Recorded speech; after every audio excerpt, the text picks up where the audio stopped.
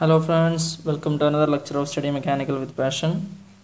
Don't forget to subscribe my channel Study Mechanical with Passion and press bell icon for getting notifications and share the videos to your friends. Like the videos, comment your valuable I'm expecting your valuable comments through comment box and through my WhatsApp number. Okay. In this lecture we are going to discuss about the method of improvement in steam cycle. That is, there are mainly three methods to improve the efficiency of a Rankine cycle.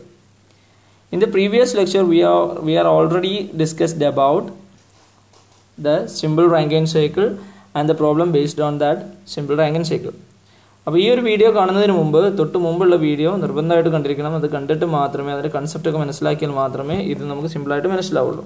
Okay. There are mainly three methods to improve the efficiency of a Rankine cycle. The first one is reheat cycle, second one is regenerative cycle, and third one is binary vapor cycle. Okay, in this lecture we are going to discuss about the first one, reheat cycle. Reheat cycle concept wise ഏതൊക്കെ equations ആണ് use ചെയ്യുന്നത്, അതുപോലെ തന്നെ reheat cycle നെ base ചെയ്തിട്ടുള്ള ഒരു problem ആണ് നമ്മൾ ഇതിൽ ഡിസ്കസ് ചെയ്യാൻ പോകുന്നത്. അപ്പോൾ ഇതിന്റെ പ്രോബ്ലം ഞാൻ ഉദ്ദേശിക്കുന്നത് നമ്മൾ കറക്റ്റ് മെത്തേഡ് മനസ്സിലാക്കുക, എന്നിട്ട് ബാക്കിയുള്ള ടെക്സ്റ്റ് ബുക്കിലൊക്കെ ഒരുപാട് പ്രോബ്ലംസ് അവൈലബിൾ ആണ്, അതൊക്കെ റെഫർ ചെയ്യാം. Okay. The first method of improvement of Rankine cycle is reheat cycle. നമ്മൾ നേരത്തെ ഓൾറെഡി Rankine cycle നെ കുറിച്ച് നേരത്തെ ഡിസ്കസ് ചെയ്തിട്ടുണ്ട്. ആ ഒരു ലെക്ചർ കറക്റ്റ് ആയിട്ട് പഠിച്ചിട്ട് മാത്രമേ ഈ ഒരു ലെക്ചർ കാണാൻ പറ്റുള്ളൂ, കാരണം അതിനെ ബേസ് ചെയ്തിട്ടാണ് നമ്മൾ ഇവിടെ പറയുന്നത്. അപ്പൊ അത് കറക്റ്റ് ആയിട്ട് മനസ്സിലാക്കി കഴിഞ്ഞാൽ ഇത് കുറച്ചുകൂടെ സിമ്പിൾ ആണ്. അപ്പൊ ഇവിടെ നമ്മൾ റീഹീറ്റ് റാങ്കൈൻ സൈക്കിളിന്റെ കേസിൽ 4 പ്രോസസ് ആണുള്ളതെന്നൊക്കെ പറഞ്ഞിട്ടുണ്ട്. ദെൻ ആ 4 പ്രോസസ്സിനെ ബേസ് ചെയ്തിട്ട് TS diagram HS diagram concept vice തന്നെ മനസ്സിലാക്കുക. എന്നാൽ നമുക്ക് ഇതിന്റെയും റീഹീറ്റ് സൈക്കിളിന്റെയും അതുപോലെ റീജനറേറ്റീവ് സൈക്കിളിന്റെയും ഒക്കെ TS ഡയഗ്രാം HS ഡയഗ്രാം നമുക്ക് ബൈ ഹാർട്ട് പഠിക്കേണ്ടി വരില്ല, പകരം നമുക്കത് കൺസെപ്റ്റ് മനസ്സിലാക്കി നമുക്ക് തന്നെ വരയ്ക്കാൻ പറ്റും. ഓക്കെ. അപ്പൊ ഇവിടെ ടർബൈനിൽ നിന്ന് ഔട്ട്ലെറ്റ് വരുന്ന ലോ പ്രഷർ സ്റ്റീമിന്റെ ഡ്രൈനസ് ഫ്രാക്ഷൻ കുറയുന്നതിനനുസരിച്ച് അതിലുള്ള വെറ്റ് കണ്ടന്റ് കൂടും. വെറ്റ് കണ്ടന്റ് കൂടി കഴിഞ്ഞാൽ it leads to corrosion and erosion of the turbine blades. To avoid this situation, we employed reheat cycle. Okay, that is, if the dryness fraction of the steam coming out from the turbine is less than 0.85, it leads to corrosion and erosion of turbine blades. Okay, to avoid this situation, we employed Rankine cycle, reheat cycle. Okay, ഇനി ഈ ഒരു സൈക്കിളില് നമ്മൾ consider ചെയ്യുന്ന സമയത്ത് ഇപ്പൊ ഇവിടെ reheat cycle എന്ന് പറയുമ്പോൾ നമ്മൾ മനസ്സിലോട്ട് വരേണ്ട കാര്യം അതിനകത്ത് 2 ടർബൈൻ ഉണ്ട് എന്നുള്ളതാണ്. Okay, one is high pressure turbine and the second one is low pressure turbine. ഇങ്ങനെ 2 ടർബൈൻ ഇവിടെ അവൈലബിൾ ആണ്. ഓക്കെ, ദെൻ അതേപോലെ റീഹീറ്റ് സൈക്കിൾ എന്ന് പറയുമ്പോൾ നമ്മൾ വീണ്ടും റീഹീറ്റ് ചെയ്യാണ്, അതായത് നമ്മൾ ഹീറ്റ് ചെയ്തിട്ട് വീണ്ടും ഹീറ്റ് ചെയ്യുന്നതിനെയാണ് നമ്മൾ റീഹീറ്റ്. ഈ 2 പോയിന്റ് നമ്മൾ മൈൻഡിലോട്ട് വന്നു കഴിഞ്ഞാൽ ബാക്കി നമുക്ക് എഴുതാൻ പറ്റും. ഓക്കെ, അപ്പൊ ഇവിടെ നമ്മൾ നേരത്തെ ചെയ്തിട്ടുള്ളതുപോലെ കണ്ടൻസറിൽ നടക്കുന്നത് ഹീറ്റ് റിജക്ഷൻ ആണ്. Okay, heat rejection at constant pressure. Then കണ്ടൻസറിന് ശേഷം നമ്മൾ ഹീറ്റ് പമ്പ് ചെയ്യും. അപ്പൊ ഈ കണ്ടൻസറിൽ നിന്ന് വരുന്ന ഔട്ട്ലെറ്റ് എന്ന് പറയുന്നത് ലോ പ്രഷർ ആയിട്ടുള്ള വാട്ടർ ആയിരിക്കും. ദെൻ ആ low pressure water is converted in to high pressure water by pumping. Okay, then നമ്മൾ നേരത്തെ പറഞ്ഞിട്ടുള്ളതുപോലെ റാങ്കൈൻ സൈക്കിളിൽ പറഞ്ഞിട്ടുള്ളതുപോലെ തന്നെ നമ്മൾ 6 എന്ന് പറയുന്ന പോയിന്റ് എന്ന് റെപ്രസെന്റ് ചെയ്യുന്നത് ബോയിലറിലൂടെ കടത്തിവിടുന്ന സമയത്ത് അത് ഹീറ്റ് അഡീഷൻ നടക്കും, അതായത് heat supplied to the steam, heat supplied to the water, then it is converted in to the steam. Okay, steam എന്ന സൂപ്പർ ഹീറ്റഡ് സ്റ്റീം ആയിരിക്കും. ഇനി ആ സൂപ്പർ ഹീറ്റഡ് സ്റ്റീം നമ്മൾ ഹൈ പ്രഷർ ടർബൈനിലോട്ട് നമ്മൾ കൊടുത്തു കഴിഞ്ഞാൽ ദെൻ ഹൈ പ്രഷർ ടർബൈനിൽ നിന്ന് വരുന്ന ഔട്ട്ലെറ്റ് വീണ്ടും നമ്മൾ ബോയിലറിലൂടെ കടത്തിവിടുകയാണ്. This is boiler. Okay, this portion is boiler. ഈ ബോയിലറിലൂടെ വീണ്ടും കടത്തിവിടുന്ന സമയത്ത് അത് വീണ്ടും റീഹീറ്റ് ചെയ്യാണ്. റീഹീറ്റ് ചെയ്തിട്ട് അപ്പൊ ഈ റീഹീറ്റ് നടക്കുന്നത് ഹീറ്റ് അഡീഷൻ തന്നെയാണ്, അത് കോൺസ്റ്റന്റ് പ്രഷറിൽ തന്നെയാണ്. ഓക്കെ, അപ്പൊ ഇവിടെ ദെൻ അതിൽ നിന്ന് വരുന്നത് ഔട്ട്ലെറ്റ് നമ്മൾ വീണ്ടും ഒരു ലോ പ്രഷർ ടർബൈനിലോട്ട് കൊടുക്കുകയാണ്. ദെൻ ലോ പ്രഷർ ടർബൈനിൽ നിന്ന് വരുന്ന ഔട്ട്ലെറ്റ് കണ്ടൻസർ, ദെൻ ഈ പ്രോസസ് ഇങ്ങനെ റിപ്പീറ്റ് ചെയ്തുകൊണ്ടേയിരിക്കും. അപ്പൊ ഇവിടെ പ്രോസസ്സ് നടക്കുന്നത് 1 to 2 എന്ന് പറയുന്നത് ഹൈ പ്രഷർ ടർബൈനിൽ ഐസെൻട്രോപിക് എക്സ്പാൻഷൻ ആണ് നടക്കുന്നത്. ഓക്കെ, 3 to 4 എന്ന് പറയുന്നത് ലോ പ്രഷർ ടർബൈനിൽ ഐസെൻട്രോപിക് എക്സ്പാൻഷൻ ആണ് നടക്കുന്നത്. Then അത് നമ്മൾ റെപ്രസെന്റ് ചെയ്യുമ്പോൾ 1 to 2 high pressure turbine isentropic expansion. Okay, similarly HS diagram 1 to 2 isentropic expansion. Then 2 to 3 എന്ന് പറയുന്ന പ്രോസസ്സ് ഹീറ്റ് അഡീഷൻ ആണ് നടക്കുന്നത്. ഹീറ്റ് അഡീഷൻ എന്ന് പറഞ്ഞു കഴിഞ്ഞാൽ അറ്റ് കോൺസ്റ്റന്റ് പ്രഷർ ആണ്. അപ്പൊ 2 to 3 ഹീറ്റ് അഡീഷൻ നടക്കുമ്പോൾ ഇവിടെ ടെമ്പറേച്ചർ കൂടും. ദാറ്റ് ഈസ് 2 to 3 എന്ന് പറയുന്നത് ഇങ്ങനെ. അതേപോലെ 2 to 3 ഇവിടെ എൻതാൽപ്പി കൂടും. That is 2 to 3 at constant pressure line ആണ് ഈ റെപ്രസെന്റ് ചെയ്തിട്ടുള്ളത്. ഓക്കെ, ദെൻ 3 to 4 എന്ന് പറയുന്നത് വീണ്ടും ഐസെൻട്രോപിക് എക്സ്പാൻഷൻ ആണ്. അപ്പൊ 3 to 4 വെർട്ടിക്കൽ ആയിട്ട് നമ്മൾ ലൈൻ വരയ്ക്കണം HS ഡയഗ്രത്തിലും TS ഡയഗ്രത്തിലും. ഓക്കെ, ദെൻ അത് കഴിഞ്ഞിട്ട് 4 to 5 എന്ന് പറയുന്നത് കണ്ടൻസേഷൻ ആണ് at constant pressure. That is 4 to 5. Clear? Then here 4 to 5. Then 5 to 6 എന്ന് പറയുന്നത് ഐസെൻട്രോപിക് കംപ്രഷൻ ആണ്. That is 5 to 6 and 5 to 6. Then again 6 to 1 എന്ന് പറയുന്നത് ബോയിലറിൽ ഹീറ്റ് അഡീഷൻ ആണ് നടക്കുന്നത്. That is 6 to 1. അതേപോലെ ഇവിടെയും 6 to 1 അറ്റ് കോൺസ്റ്റന്റ് പ്രഷർ. ഈ രീതിയിൽ നമുക്ക് കൺസെപ്റ്റ് മനസ്സിലാക്കിയിട്ട് ഓരോ പോയിന്റ് കറക്റ്റ് ആയിട്ട് മനസ്സിലാക്കിയിട്ട് വരച്ച് ഈ ഒരു ഫിഗർ സ്കീമാറ്റിക് ഡയഗ്രാം മനസ്സിലാക്കി കഴിഞ്ഞാൽ നമുക്ക് ഈ ഫിഗറും TS ഡയഗ്രാം HS ഡയഗ്രാം നമുക്ക് കറക്റ്റ് ആയിട്ട് നമുക്ക് തന്നെ വരയ്ക്കാൻ പറ്റും. ഇനി പ്രോബ്ലം ചെയ്യുന്ന സമയത്ത് നമുക്ക് വേണ്ടത് ഇവിടെ 6 പോയിന്റ്സ് ഉണ്ട്. നമ്മൾ നേരത്തെ റാങ്കിൻ സൈക്കിൾ ചെയ്ത 4 പോയിന്റ്സ് മാത്രമുള്ളായിരുന്നു. ഇവിടെ 6 പോയിന്റ്സ് ഉണ്ട്. ഈ 6 പോയിന്റ്സിലും നമുക്ക് എൻതാൽപ്പീസ് കണ്ടുപിടിക്കണം. അപ്പൊ ഇവിടെ H1, H2, H3, H4 ഈ 4 വാല്യൂസും നമുക്ക് മൊളിയർ ചാർട്ടിൽ നിന്ന് കണ്ടുപിടിക്കാൻ പറ്റും. അതായത് ഇപ്പൊ 1 എന്ന് പറയുന്ന പോയിന്റിലുള്ള പ്രഷറും ടെമ്പറേച്ചറും നമുക്ക് അറിയാമെങ്കിൽ മൊളിയർ ചാർട്ടിൽ നമുക്ക് 1 എന്ന് പറയുന്ന പോയിന്റ് റെപ്രസെന്റ് ചെയ്യാം. ദെൻ ഇവിടെ 3 പ്രഷറാണ്. നമ്മൾ സാധാരണ റാങ്കൈൻ സൈക്കിളിൽ 2 പ്രഷറാണ് ഉള്ളത്. അതായത് ബോയിലർ പ്രഷർ ഉണ്ടാവും, കണ്ടൻസർ പ്രഷർ ഉണ്ടാവും, ഹയർ പ്രഷറും ലോവർ പ്രഷറും ഉണ്ടാവും. ദെൻ ഇവിടെ 3 പ്രഷർ ഉണ്ടാവും. ദാറ്റ് ഈസ് ഇവിടെ ഇത് ബോയിലർ പ്രഷറാണ്, ഇത് കണ്ടൻസർ പ്രഷറാണ്. അതിന്റെ ഇന്റർമീഡിയറ്റ് ആയിട്ട് ഒരു റീഹീറ്റ് പ്രഷറും കൂടെ ഇവിടെ ഉണ്ടാവും. അതായത് അതിന്റെ രണ്ടിന്റെയും ഇൻ ബിറ്റ്വീൻ ആയിട്ട്. ഓക്കെ, അപ്പൊ ഇവിടെ റീഹീറ്റ് പ്രഷർ നമുക്കറിയാമെങ്കിൽ ഇവിടെ നമുക്ക് വെർട്ടിക്കൽ ആയിട്ട് ലൈൻ വരച്ചു കഴിഞ്ഞാൽ സെക്കൻഡ് പോയിന്റ് നമുക്ക് റെപ്രസെന്റ് ചെയ്യാം. ദെൻ 2 to 3 കോൺസ്റ്റന്റ് പ്രഷർ ലൈനുകളോടെ നമ്മൾ മാർക്ക് ചെയ്തിട്ട് 3 എന്ന് പറയുന്ന പോയിന്റിൽ ടെമ്പറേച്ചർ അറിഞ്ഞു കഴിഞ്ഞാൽ നമുക്ക് ആ പോയിന്റ് നമുക്ക് മാർക്ക് ചെയ്യാൻ പറ്റും. ദെൻ അഗെയിൻ 3 to 4 വെർട്ടിക്കൽ ആയിട്ട് ലൈൻ വരച്ചു കഴിഞ്ഞാൽ അതൊക്കെ കണ്ടുപിടിക്കാനുള്ള ഡാറ്റാസ് ക്വസ്റ്റ്യനിൽ അവൈലബിൾ ആയിരിക്കും. ഓക്കെ, അപ്പൊ 1, 2, 3, 4 H1, H2, H3, H4 മൊളിയർ ചാർട്ടിൽ നിന്ന് നമുക്ക് കണ്ടുപിടിക്കാം. ദെൻ 5 എന്ന് പറയുന്ന പോയിന്റ് നമുക്കറിയാം. ഇവിടെ ഇത് സാച്ചുറേഷൻ ലൈനിലായതുകൊണ്ട് ഇത് കംപ്ലീറ്റ്ലി ലിക്വിഡ് ആണ്. ദാറ്റ് ഈസ് H5 ആണ്. H5 is equal to HF for condenser pressure. അതായത് ഇവിടെ കണ്ടൻസർ പ്രഷറിന് കറസ്പോണ്ടിങ് ആയിട്ടുള്ള സ്റ്റീം ടേബിളിൽ നിന്ന് HFന്റെ വാല്യൂ എടുത്തു കഴിഞ്ഞാൽ അതായിരിക്കും H5. ഇനി അടുത്ത് H6 കണ്ടുപിടിക്കാൻ നമ്മൾ നേരത്തെ ചെയ്തിട്ടുള്ള അതേ മെത്തേഡ് തന്നെയാണ്. WP എന്ന് പറയുന്നത് H6 minus H5 ആണ്. ഓക്കെ, 5 to 6 ആണ് പമ്പ് പ്രോസസ്സ്. അപ്പൊ H6 minus H5 ആണ് WP എന്ന് പറയുന്നത്, which is also equal to VF5 into PB minus PC. ഇവിടെ PB എന്ന് ഉദ്ദേശിക്കുന്നത് ബോയിലർ പ്രഷർ ആണ്. This is condenser pressure. Boiler pressure and condenser pressure.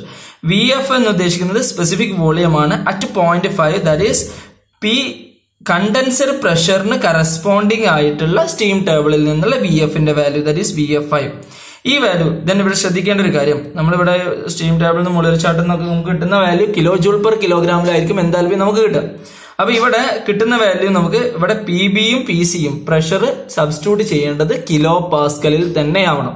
Okay, kilo Pascal value substitute ചെയ്ത് കഴിഞ്ഞാൽ നമുക്ക് WP കിട്ടും. WPC H6 minus H5.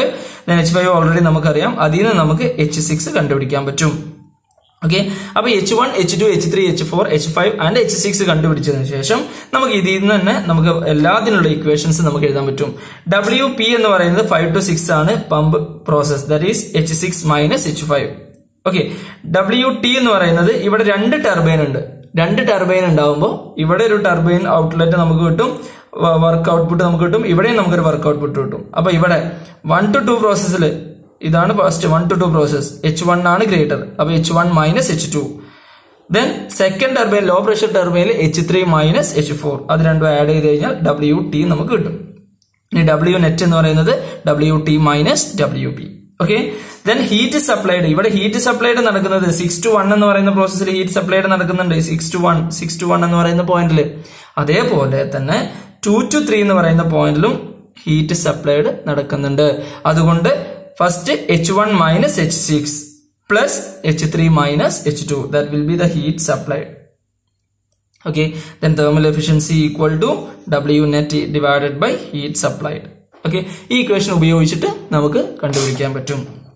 അപ്പോൾ ഇവിടെ ഇതിന്റെ അഡ്വാൻറ്റേജ് എന്ന് പറയുന്നത് ഇവിടെ നമുക്ക് W നെറ്റ് വർക്ക് ഔട്ട്പുട്ട് നമുക്ക് കിട്ടുന്നത് 2 ടർബൈനിൽ നിന്ന് വർക്ക് ഔട്ട്പുട്ട് കിട്ടുന്നുണ്ട്. അപ്പൊ നമുക്ക് കിട്ടുന്ന W നെറ്റ് എന്ന് പറയുന്ന value will be higher. Okay, പക്ഷെ ഇവിടെ ഹീറ്റ് സപ്ലൈഡും കൂടുന്നുണ്ട്. പക്ഷെ ആസ് കമ്പയർ ടു രണ്ട് വാല്യൂസ് കമ്പയർ ചെയ്യുന്ന സമയത്ത് നമുക്ക് W നെറ്റിന്റെ വാല്യൂ കുറച്ചും കൂടെ ഇൻക്രീസ് ചെയ്യുന്ന, അതായത് നമുക്ക് തെർമൽ എഫിഷ്യൻസി നമുക്ക് കൂടുതലായിട്ട് കിട്ടും.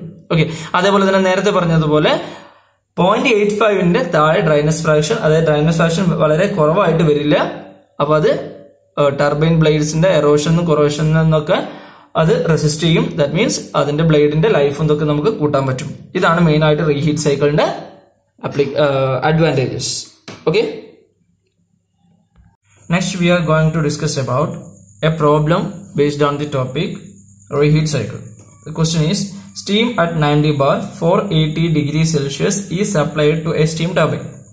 അപ്പോൾ സ്റ്റീം ടർബൈനിലോട്ട് സപ്ലൈ എന്ന് പറയുമ്പോൾ 2 സ്റ്റീം ടർബൈൻ ഉണ്ട്. അപ്പോൾ first steam turbine, that is high pressure ടർബൈനിലോട്ട് ഉള്ള ഇൻലെറ്റ് ആണ് കണ്ടീഷൻ തന്നിട്ടുള്ളത് 90 bar and 480 degree Celsius. അപ്പോൾ ഇതാണ് നമ്മളൊരു ഫിഗർ എന്ന് പറയുന്നത്.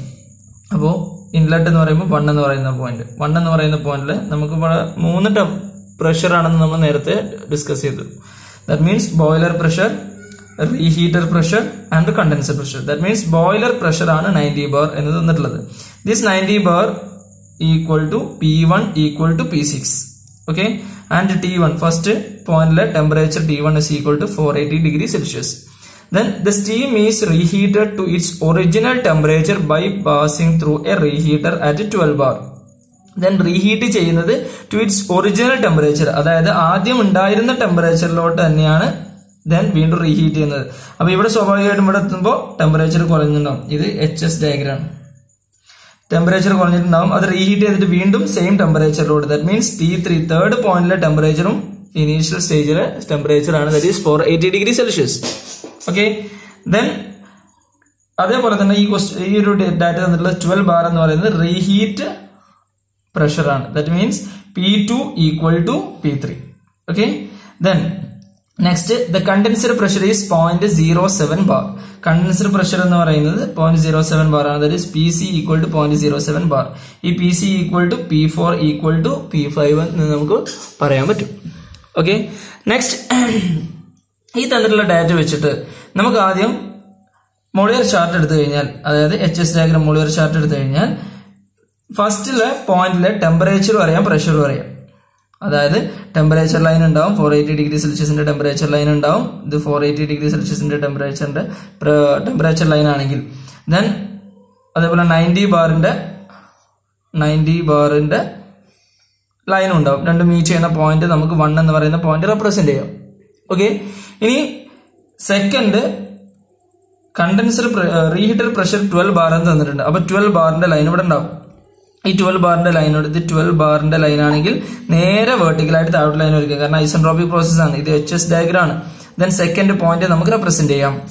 ദെൻ സെക്കൻഡ് പോയിന്റും ഈ 12 barന് കറസ്പോണ്ടിങ് ഈ കോൺസ്റ്റന്റ് പ്രഷർ ലൈൻ തന്നെയാണ് 2-3 എന്ന് പറയുന്ന പ്രോസസ് ഉണ്ടാവുക. ഓക്കെ, ദെൻ ഈ 2-3 എന്ന് പറയുന്ന പ്രോസസ് നടക്കുന്നത് then up to 480 degree Celsius, അതായത് തേർഡ് പോയിന്റിന്റെ ടെമ്പറേച്ചർ 480 degree Celsius തന്നെയാണ്. അപ്പൊ ഇവിടെ നമുക്ക് തേർഡ് പോയിന്റ് 3 എന്ന് കിട്ടും. ദെൻ ഫോർത്ത് പോയിന്റ് റെപ്രസെന്റ് ചെയ്യണമെങ്കിൽ ഫോർത്ത് പോയിന്റിലുള്ള പ്രഷർ നമുക്ക് ഓൾറെഡി അറിയാം. ഇതാണ് P4 equal to 0.07 bar. Then 0.07 barന്റെ line ഉണ്ടാവും, 0.07 barന്റെ ലൈൻ ഉണ്ടാവും. അതിന് നേരെ താഴോട്ട് ലൈൻ വെച്ച് കഴിഞ്ഞാൽ ഫോർത്ത് പോയിന്റ് നമുക്ക് റെപ്രസെന്റ് ചെയ്യാം. ഇങ്ങനെ 4 പോയിന്റും നമ്മൾ ഇതിനകത്ത് റെപ്രസെന്റ് ചെയ്ത് കഴിഞ്ഞാൽ 4 പോയിന്റും മോളിയർ ചാർട്ടിൽ റെപ്രസെന്റ് ചെയ്ത് കഴിഞ്ഞാൽ കറസ്പോണ്ടിങ് ആയിട്ടുള്ള വാല്യൂ നമ്മൾ മെഷർ ചെയ്ത് കഴിഞ്ഞാൽ എല്ലാം Y ആക്സിസിലോട്ട് H എന്ന് പറയുന്ന ആക്സിസിലോട്ട് വരച്ചു കഴിഞ്ഞാൽ നമുക്ക് ഇത് മോളിയർ ചാർട്ടിൽ നിന്ന് കിട്ടുന്ന വാല്യൂസ് ആണ് H1, H2, H3 and H4.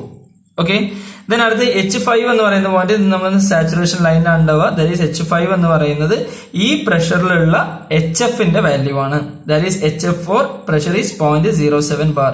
അത് സ്റ്റീം ടർബൈനിൽ നിന്ന് ഡയറക്റ്റ് ആയിട്ട് നമുക്ക് HFന്റെ വാല്യൂ മെഷർ ചെയ്യാൻ പറ്റും, കണ്ടുപിടിക്കാൻ പറ്റും. ഇതിനടുത്ത് H6 മെഷർ ചെയ്യാൻ WP is equal to H6 minus H5 ആണ്, which is equal to VF into PB minus PC. Okay, അപ്പൊ H6 മൈനസ് H5 VF എന്ന് പറഞ്ഞു കഴിഞ്ഞാൽ സ്പെസിഫിക് വോളിയം ആണ്. അതായത് ഈ പോയിന്റില് 5 എന്ന് പറയുന്ന പോയിന്റില് ദാറ്റ് ഈസ് 0.07 ബാറിന് സ്റ്റീം ടേബിളിൽ കറസ്പോണ്ടിങ് ആയിട്ടുള്ള VF ന്റെ വാല്യൂ ആണ് ഈ value. Then boiler pressure is 90. Then condenser pressure is 0.07. Then ഇവിടെ നമുക്ക് വാല്യൂ കിട്ടുന്നത് നല്ലോണം ശ്രദ്ധിക്കണം. വാല്യൂ കിട്ടുന്നത് നമ്മളിവിടെ സബ്സ്റ്റിറ്റ്യൂട്ട് ചെയ്യേണ്ടത് കിലോ പാസ്കലാണ്. അപ്പൊ ഇവിടെ ബാറിലാണ്. ബാറിലുള്ളത് കിലോ പാസ്കലിലോട്ട് കൺവേർട്ട് ചെയ്യാൻ into 10 square. Then ഈ ഇക്വേഷനിൽ നമുക്ക് H5 നമ്മൾ ഓൾറെഡി കണ്ടുപിടിച്ചിട്ടുണ്ട്. ഈ ഇക്വേഷനിൽ നമുക്ക് H6ന്റെ വാല്യൂ നമുക്ക് കിട്ടുന്നതാണ്. ഓക്കെ, H6ന്റെ വാല്യൂ നമുക്ക് ഈ ഇക്വേഷനിൽ നിന്ന് കിട്ടും. ദെൻ ഈ ഇക്വേഷൻ നമ്മൾ അപ്പോൾ ഇപ്പൊ നമ്മൾ ചെയ്തിട്ടുള്ളത് LH1 1 to 6 6 പോയിന്റിലെയും എൻതാൽപ്പി നമ്മൾ കണ്ടുപിടിച്ചു. ഇനി അടുത്ത് നമുക്ക് ക്വസ്റ്റ്യനിൽ കണ്ടുപിടിക്കാനുള്ളത് നെറ്റ് വർക്ക് ഔട്ട്പുട്ട് ആണ്. അപ്പോൾ നെറ്റ് വർക്ക് ഔട്ട്പുട്ട് കണ്ടുപിടിക്കാൻ നമുക്കറിയാം WT മൈനസ് WP ആണ്. അപ്പോൾ WT എന്ന് പറയുന്നത് ടർബൈന് 1 to 2 പ്രോസസ് ഉണ്ട്, 3 to 4 ഉണ്ട്. That is H1 minus H2 plus H3 minus H4. Then WP എന്ന് പറയുന്നത് പമ്പ് ആണ്, പമ്പ് വർക്കാണ്. That is H6 minus H5. Value substitute ചെയ്യാം. Then W net is equal to WT minus WP. നമുക്ക് value ഇത്ര കിട്ടും, 1595.94 kilo joule per kilogram എന്ന് പറയുന്ന വാല്യൂ നമുക്ക് കിട്ടും.